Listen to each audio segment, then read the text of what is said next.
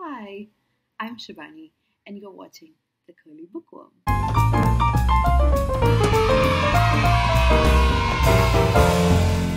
So, this is part 2 of my video on my top 10 reads of 2016. I didn't have enough time to wrap up that day, so I thought I'll do it another day. If you haven't watched the first part, it should appear either here or here. I'm not sure where I'm going to put it, but click wherever it says it. You should. If for some reason you decide that you don't want to watch the first part, which is just weird, don't. But there are some things you should know. This is a video that is essentially about my best reads of 2016, and I've had a great reading here. B, they weren't really published in 2016. They're just books that I happen to pick up through recommendations or suggestions or whatever in 2016, and I really love them. C, these are very brief summary videos, so really mini recommendations. And D, I totally forgot to tell you last time, this is not one of those wholesome like countdown things. It's literally a really randomized list of 10 of my best books, except for maybe Americana, because that has to, I feel like, be at the top of my list. It's also probably because I'm crushing / fangirling on Chimamanda, but yeah. This is the 6th book on the list. It's called My Lady Jane, and it's got 3 authors. That is basically Cynthia and Brodi, Ashton, and Jodi Meadows. It is such an ugly cover. I know. So the reason why I say that is because it has nothing to do with the story itself. I mean, I like historical fiction, but it looks like one of those very typical historical fiction books, and I see these little things here that say different things, but oh god, it's so not. Please, no. Such a classic example of don't judge a book by its cover. But this is book cover part such a good book. It's so funny. It is so funny. It literally starts off being super hilarious, like from the first paragraph, and I couldn't put it down. You remember Henry VIII? That crazy guy who had like 6 wives and all of them either died or like got divorced or whatever. Yeah, that guy. It's his son Edward's time in when the book starts. He's like 16 or 17 years old and he's already really sick, or maybe he's 19. I don't know. Anyway, the point is that he's pretty ill. He knows he's gonna die and he needs to pick an heir. At this point, he has 2 choices: Mary and Elizabeth. And for various reasons that I don't want to get into right now, he doesn't pick them, but he instead picks Jane, who is his cousin. And that kind of goes really wrong for Jane Grey. It sounds already like historical fiction, right? It's not, and I'll tell you why. Because while it's based on that, they've changed the whole story. It's hilarious. There is a human that changes into a horse. Don't worry, I'm not giving anything away. There is all kinds of crazy things happening. There's like the tiniest bit of magic in the book, but it's not fantasy, don't worry. It's such a good book. Go and pick it up. Next book, which is number 7, I believe, on my list, is A Monster Call by Patrick Ness. And it's been illustrated by Jim Kay.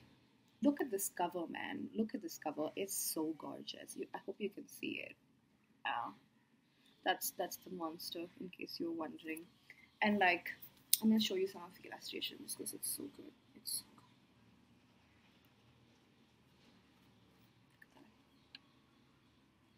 good. It's just, it's gorgeous, gorgeous.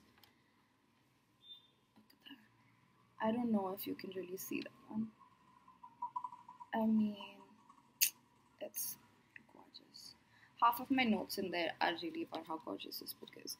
But apart from that, the story is, it's so touching.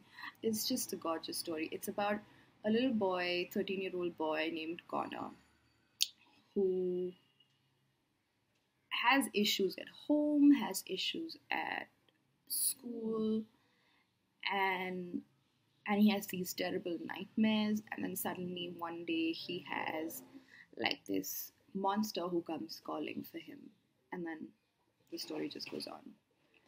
So this book was doing the rounds on BookTube, and a lot of people said that this book made them cry. So just giving you a heads up that it might. It didn't really make me cry. Of course, it made me feel super sad about the ending. Oh, that's my cat. That's my crazy cat. Okay, but this book did definitely touch me. It's a seriously very good looking book. That's my cat. This is Mogu. Hi, hi, hello, hi everybody, hi everybody. That's Mogu. She likes to hang around. Book number 8 on my list, Where'd You Go, Bernadette by Maria Sample.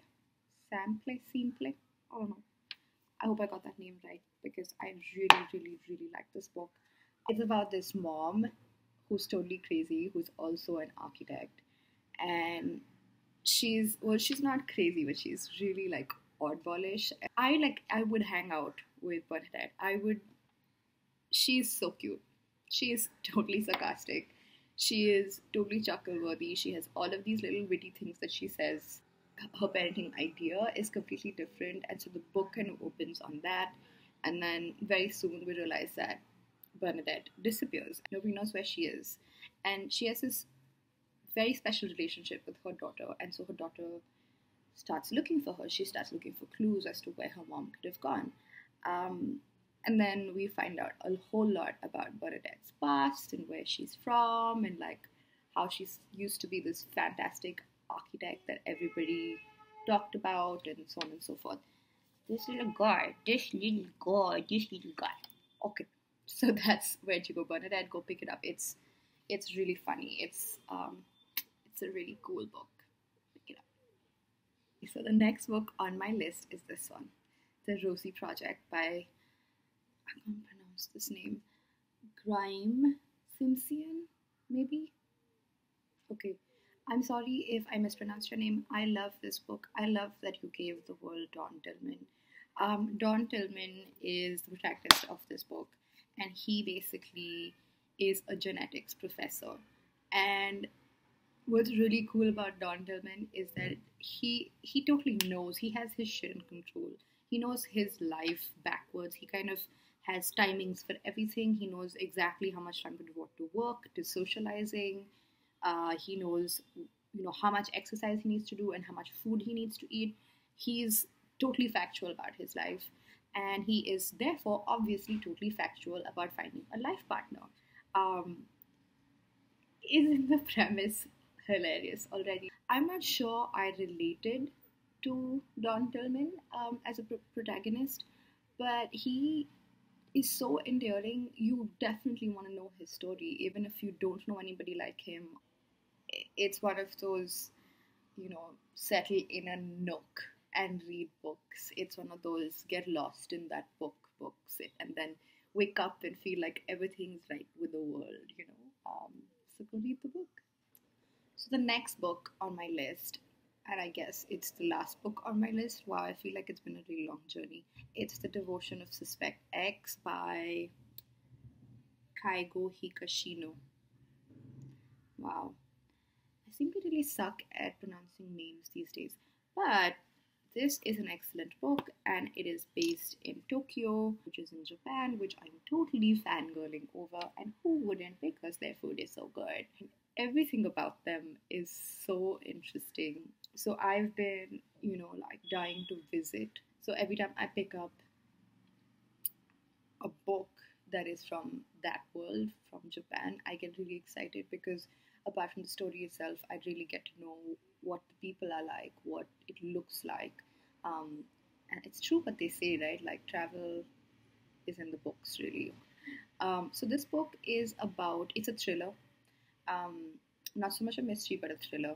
Ishigami is this guy who lives next door to a mother and a daughter, who are fairly regular people who have this really quiet, very polite and well-spoken neighbor whose name is Ishigami. And one day, something bad happens to this woman and her daughter. Well, actually, she does something bad, and she wants to cover it up. And then Ishigami walks in, and the story is about him and how he helps her. Um, that's pretty much all I'm going to say, because I don't want to give any more away.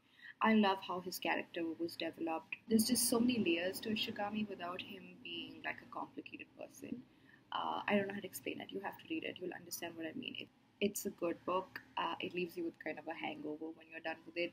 The other thing I wanted to say was that if any of you know any good, great Japanese fiction novels, please send them my way in the comments.